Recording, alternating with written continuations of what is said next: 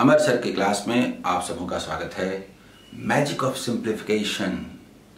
इस video episode में हम लोग देखेंगे कि IBPS RRB ऑफिस असिस्टेंट के लिए इन क्वेश्चंस को कैसे सॉल्व किया जाए। फिलहाल मैंने 6 क्वेश्चंस लिए हैं। 2 मिनट्स में सॉल्व करने का टारगेट होना चाहिए।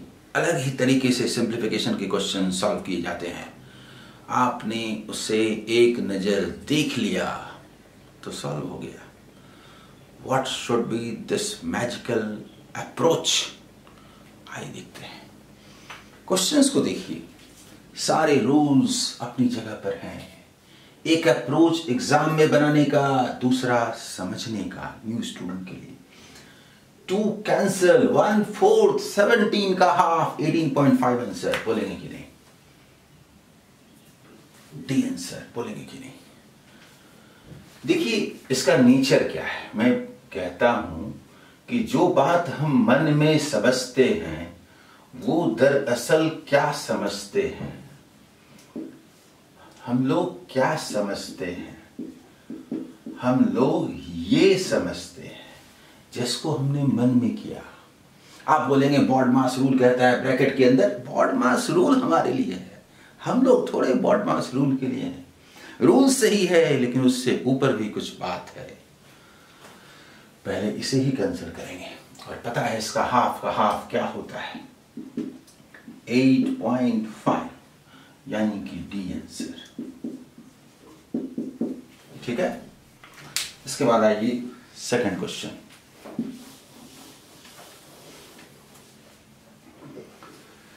क्या है जानते हैं? सेकंड नंबर क्वेश्चन थोड़ा ध्यान से देखिए तो। 2n1/3 plus 5n7/25 plus 3n11/15 is equal to what? एक झलक देखिए। 1/3, 5/15, 4/15, 1/15, 1/15, 3, 1, 4, 5, 9 to 11, 9 to 11, 7/25। यही आपके दिमाग में कैलकुलेशन होता है।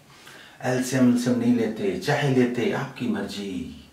इसे 3 से मल्टीप्लाई करें, इसे 15 से करें, 15 है। इसे हम 5 से करें, 21, 5, 26 ना हो जाए, 75 ना हो जाए, 11 ना हो जाए, आंसर ना हो जाए। बताता भी हूं कि हुआ कैसे। 11n and 26/75 B is the answer। कैसे वो जानते हैं? जो किया गया सुनिए। 1/3 को हमने 5/15 समझा, 1/15 रहने दिया, 4/15 इसे दिया, इसे दिया, इसे दिया, तो ये 1 न हो गया और पूरे क्वेश्चन का ढांचा ही बदल गया। ढांचा ही बदल गया, ढांचा ही बदल गया।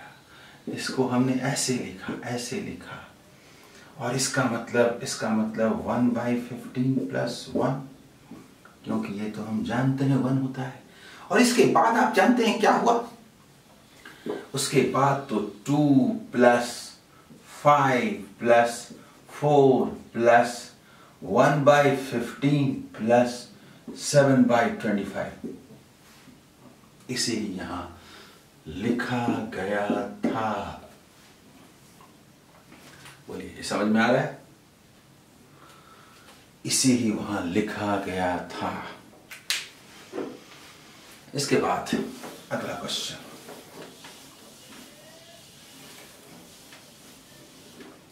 थर्ड नंबर क्वेश्चन देखिए, फिर दिखाता हूं। क्वेश्चन कुछ होता है, हम लोग कुछ करते हैं।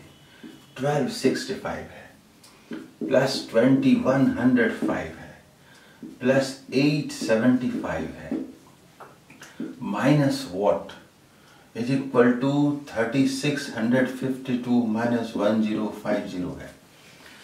सबसे पहले हमारा जो ध्यान जाता है कि इस 50 को हटा देते हैं, ये 1 and 2 3 को भी हटा देते हैं।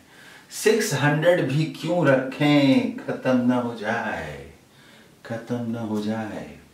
सिर्फ सिर्फ सिर्फ सिर्फ सिर्फ आप गौर कीजिए, गौर कीजिए, ये 5 है ना आपके पास, ये 80 होगा ना, ये 80 होगा ना, 20 देंगे ना, 45 बचेगा ना, 45 में 2 लेस करेंगे 43 बचेगा ना, एंड 12 13 1200 बोले, 13 बोले, 3 16 बोले, जल्दी बोलिए, 12 बोले, 13 बोले, इससे 25 दे थे, 3 बोले, 16 43 आंसर, डी इज आंसर।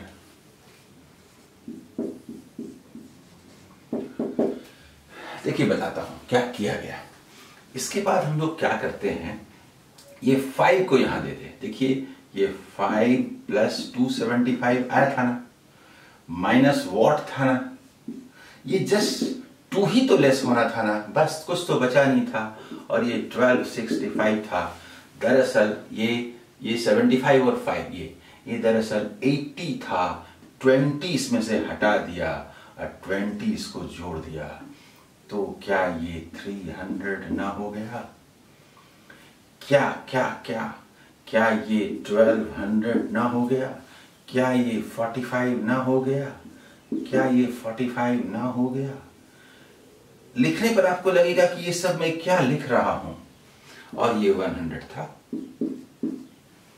लेकिन ये सारा काम मन में होता है, आपने देखा, क्योंकि ये सब लिखे बिना ये करके लाया जा चुका था। बोलिए, तो इसका आंसर क्या आया? 1643। असल में हमको देखना है how to form whole number, सुंदर नंबर।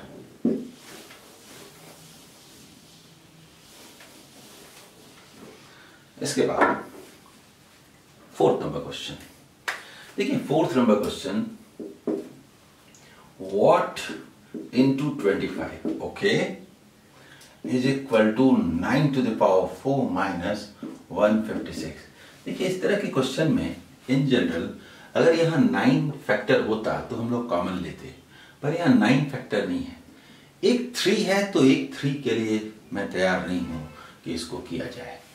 तो 9 का स्क्वायर, ये 81 स्क्वायर बोल सकते हैं, और ये 1665 बोल सकते हैं। देखिए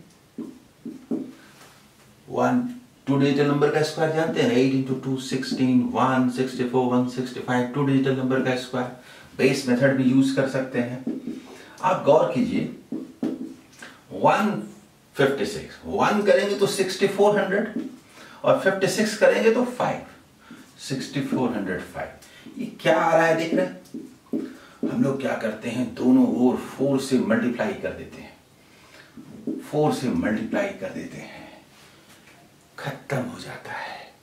64 का डबल 128 का डबल 25620, और यहां होता है 100, यानी कि 2 प्लेसेस के बाद डेसिमल, यानी कि 256.2 256.2। C is the answer। बोलिए, समझ में आ रहा है? इसके बाद 5th नंबर क्वेश्चन देखते हैं। 5th नंबर क्वेश्चन देखते हैं, what percent of 120 divided by 3 is equal to 5? 120 divided by 3 मतलब 40, और 40 का कितना परसेंट? 5 है। 1/8 12.5%, yes 12.5%।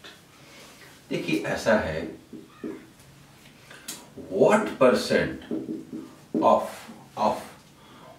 120 divided by 3 is equal to 5?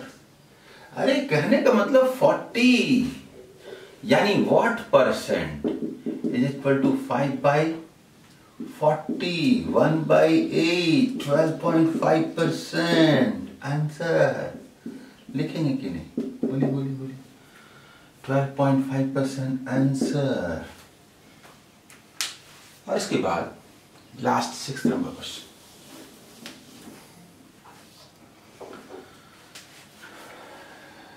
देखिए देखिए देखिए, ये डिवाइडेड बाय 2 है ना, और ये डिवाइडेड बाय 5 है। डिवाइडेड बाय 2 है तो 7 बोलते हैं, और डिवाइडेड बाय 5 है, मल्टीप्लाई होगा 35 बोलते हैं, और 35 इंटू 65 समझते हैं। 7 इंटू 3 21, 2275, 2275। 1 प्लस के बाद डेसिमल क्यों ना बोले, 6 नंबर 227.5। नहीं समझे, बताता हूं। देखिए ऐसा है कि 6.5 into 14 divided by 2 is equal to what divided by 5। हम लोग इसको पहले बोलते हैं 7 और 5 से मल्टीप्लाई कर देते हैं, यानी कि 35 इंटू 6.5, और 2 नंबर्स जिनके यूनिट प्लेस पर 5 हो उनका मल्टीप्लिकेशन आपको आता है कि 35 इंटू 65, 7 इंटू 3 2125 एंड 150 2275, और 1 प्लस के बाद डेसिमल देते हैं। तो कहने का मतलब पहले यहां पर हम लोग लिखे कि होता क्या है। दूसरी बात कि नहीं आता, कोई बात नहीं, ये फर्स्ट मेथड। दूसरा, अरे 35 इंटू 6 करते हैं, 35 इंटू 2 करते हैं, 70 इंटू 3 210 करते हैं, और 35 का हाफ 17.5 तो 227.5। क्यों ना आएगा 6 नंबर ए। बोलिए, हाँ तो लिख ही चुके थे, ठीक है, बोलिए समझ में आ रहा है?